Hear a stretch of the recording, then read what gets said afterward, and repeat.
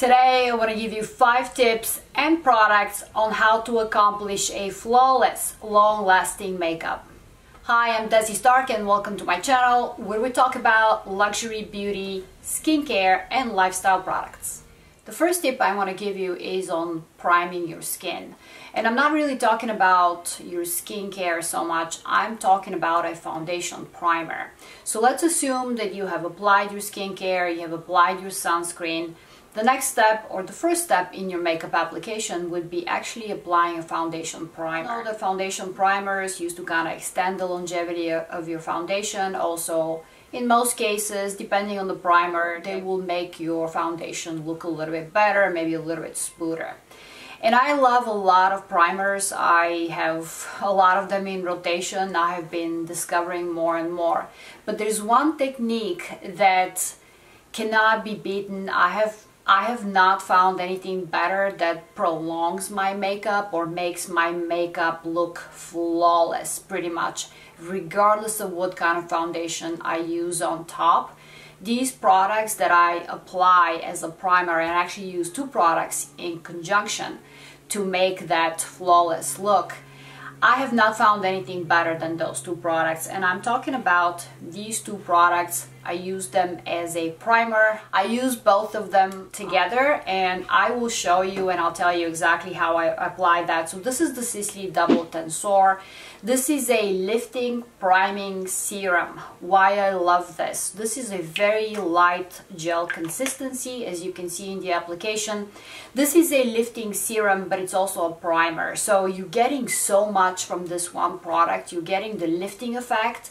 It doesn't really firm, or you don't really feel the tension of your skin, although it's called Double Tensor, but you do kind of throughout the day feel a little bit more put together. Your skin feels a little bit tighter, but in a very subtle, beautiful way.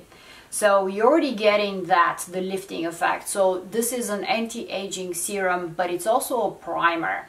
When you apply it, your skin feels very, very moisturized.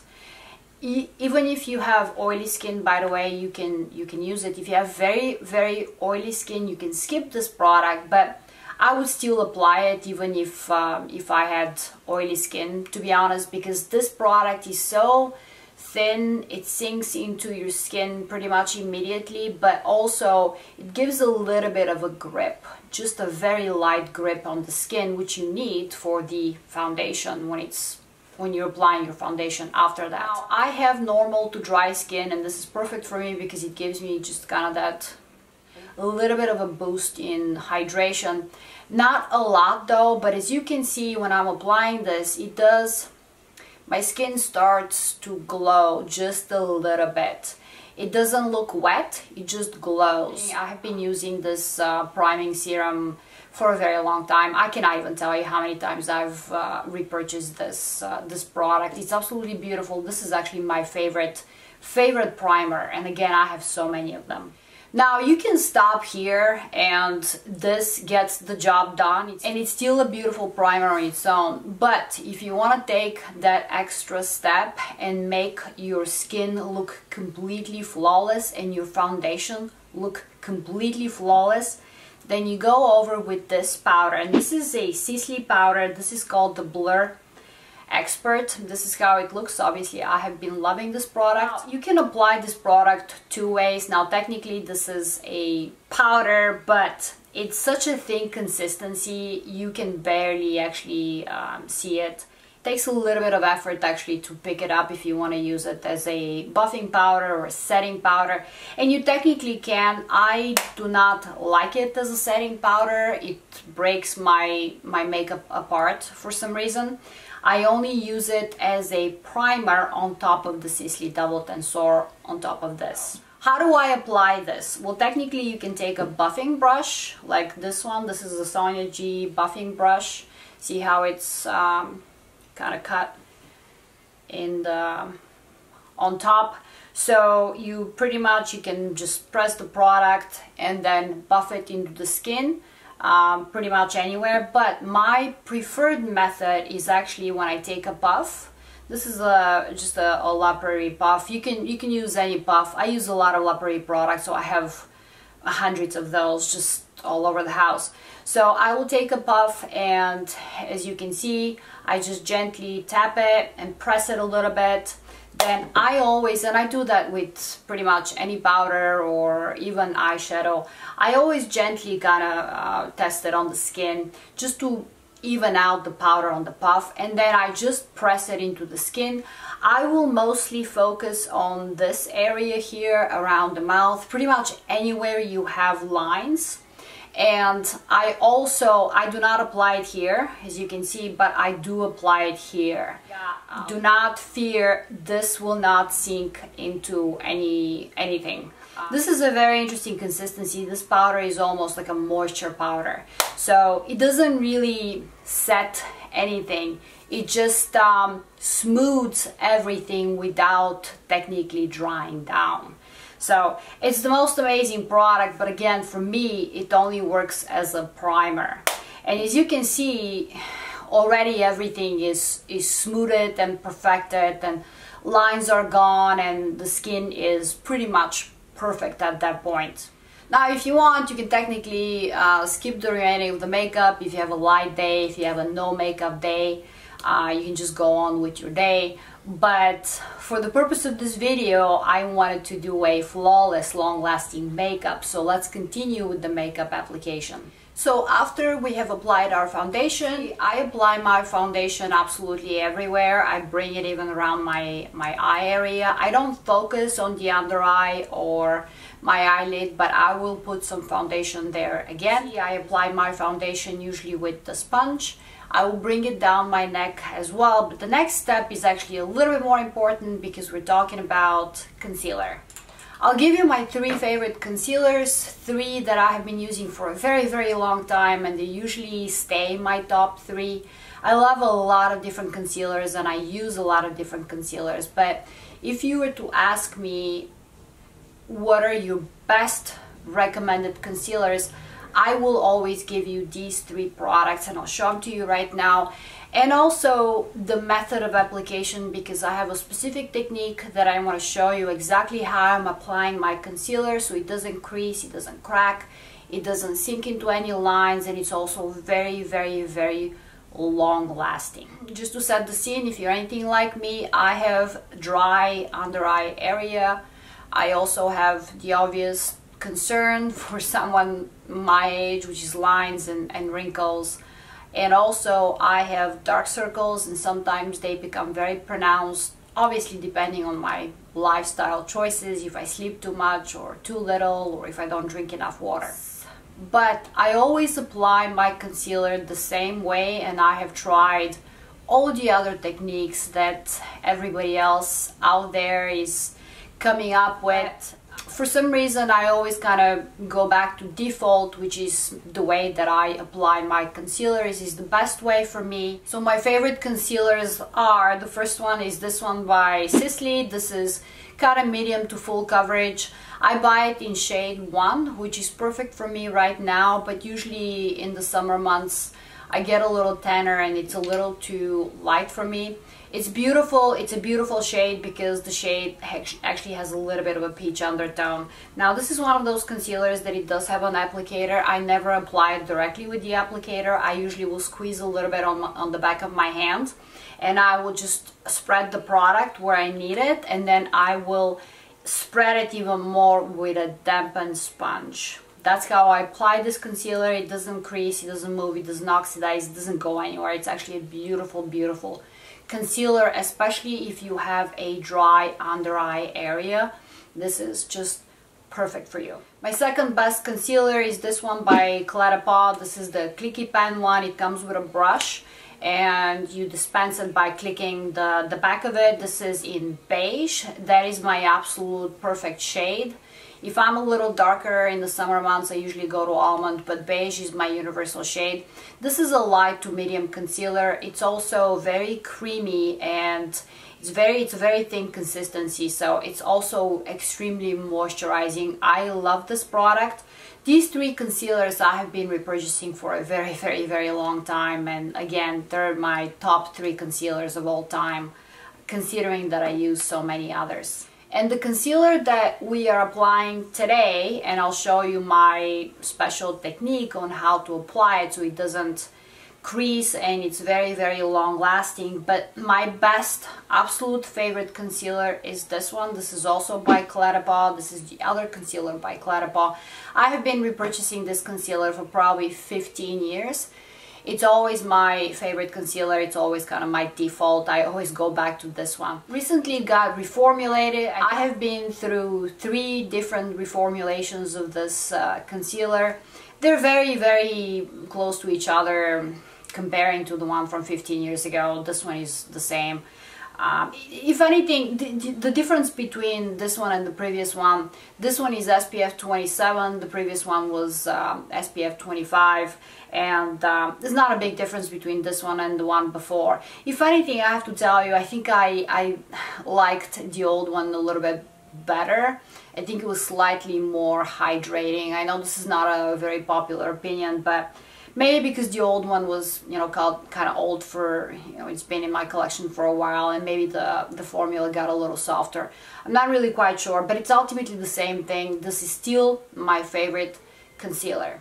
Now I want to tell you exactly how I'm applying this concealer, because I do always spread my concealer with a dampened sponge, especially this one. And you can also apply it with your fingers, because the warmth of your fingers usually just kind of helps it a little bit. This is, again, one of those concealers that is very dense, so you do need to warm it up a little bit. I find that the quickest and best way for me is with a dampened sponge, and it doesn't matter which one. I happen to like the Sonia Kashuk one. It's kind of inexpensive, and you can have 30 of them. You can use it for a month and then throw it away, which is usually what I do, but that's how I apply it. Also, the next step of the concealer application and setting process is actually very, very important. Now, I only set my concealer. I have only found 2 spectacular powders to set my concealer. I mean, I can set it with anything pretty much, but there's 2 special powders that just accomplish magic under the eye. One of them is the Pat McGrath, what are you called? Blurring Under Eye Powder, and I buy it in shade Light. I don't know how many times I've repurchased this. This is pretty much the only product that I use to set my under eye area. Now, please remember that the way that you see your concealer sitting under your eyes, once you set it, that's how it's going to stay. That's why it's important that right before you are to set your powder, and I set it, by the way, with the same dampened sponge. I will just dip it here, as you can see.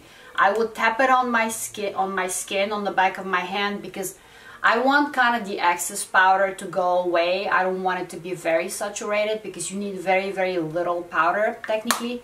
But right before that, I want to make sure that all the little creases and everything underneath is smoothed out again, and then I will set. And yes, I do set everything around, even my eyelids. With this, I do apply a little bit of concealer on my eyelids as well, just to prep.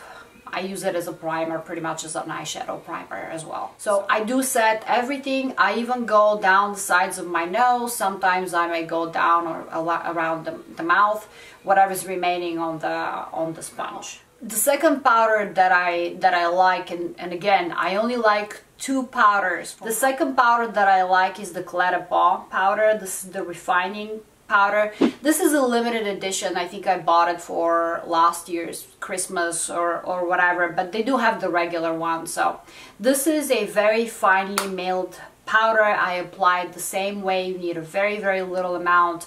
But this is very, not only soft and finely milled powder, but it's also very, I don't want to say moisturizing, because it's a powder. It's an oxymoron if I tell you that a powder is moisturizing, but it is. It's not a drying powder is what I'm trying to tell you. So these are the only 2 powders that I like for setting my under eye area.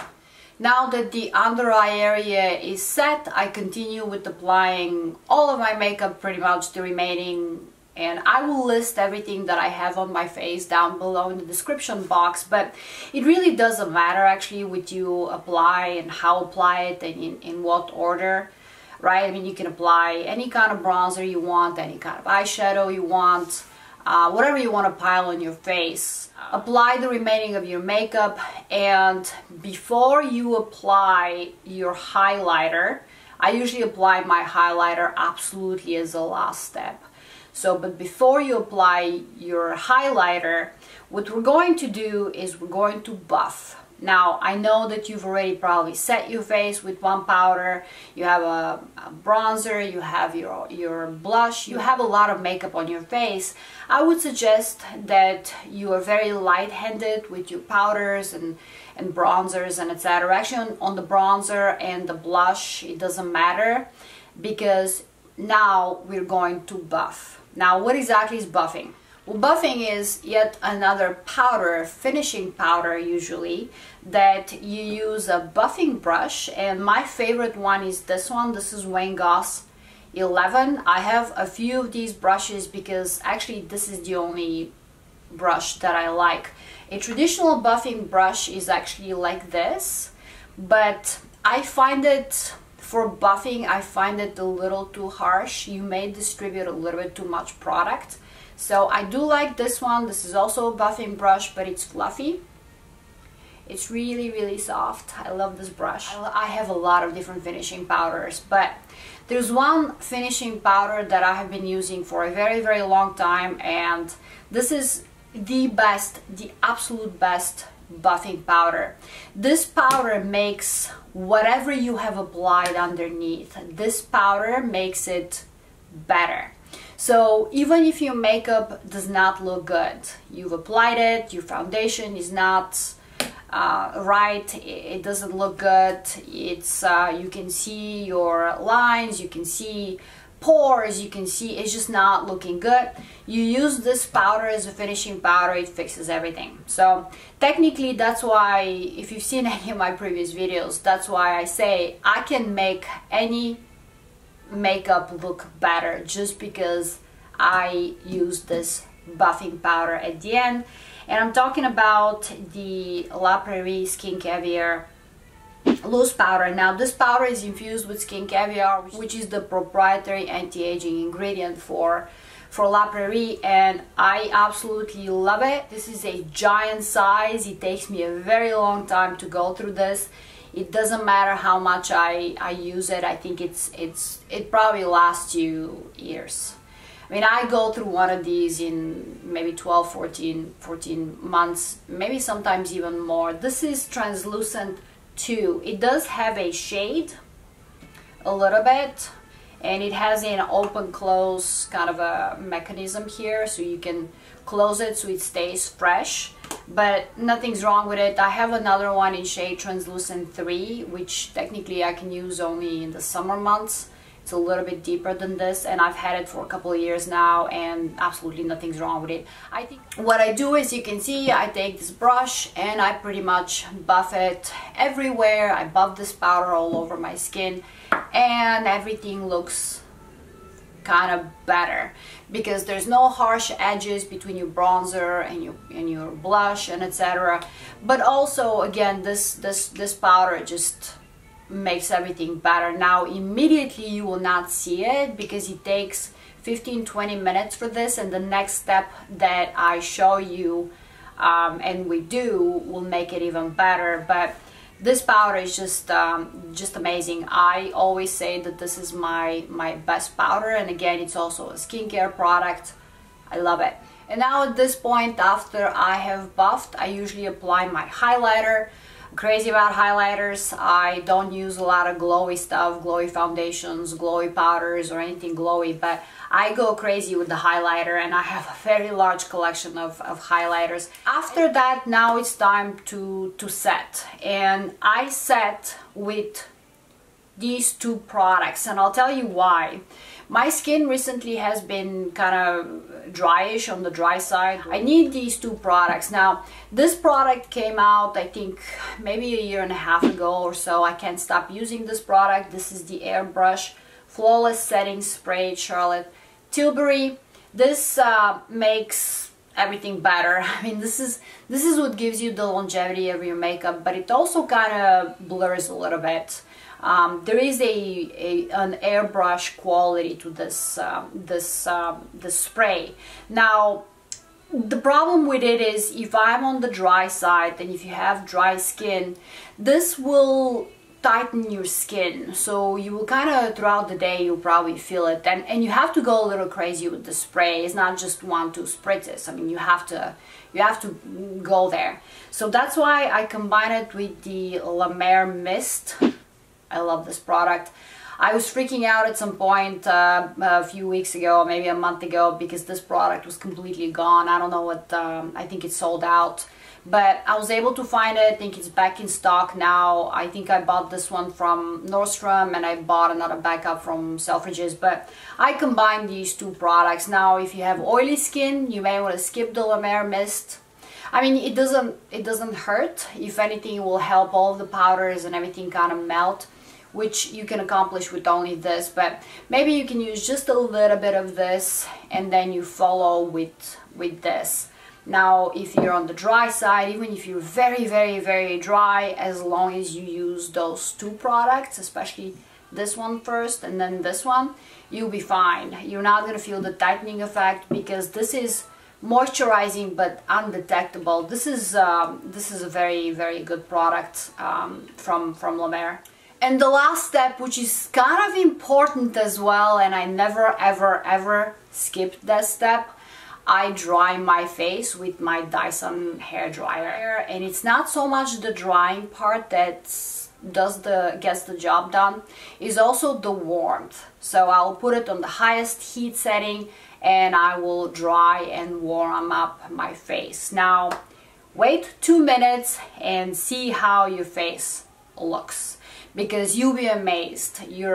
This has melted into all of your powders. The heat and this powder go very well together, and I can pretty much, if I do these steps, and most of the time I do all of them actually, because I do have long days, this makeup actually lasts me 16 hours.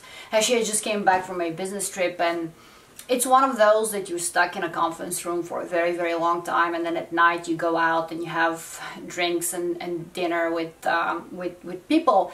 And I had gotten up at 4 o'clock, applied my makeup at 6, then jumped on the plane, got to Vegas, was in a conference room the whole day, and finished at about 11:30 at night. My makeup didn't move at all, and I didn't reapply. The only thing that I actually applied throughout the day was my lipstick. This is it.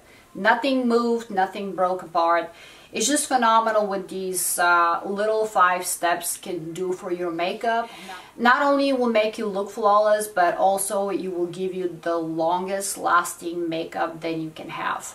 Now, if you have any tips or suggestions, I would love to hear them. Please send me a note below. But this is it for today. I hope you enjoyed this video. Thank you so much for watching. I will see you soon. Bye.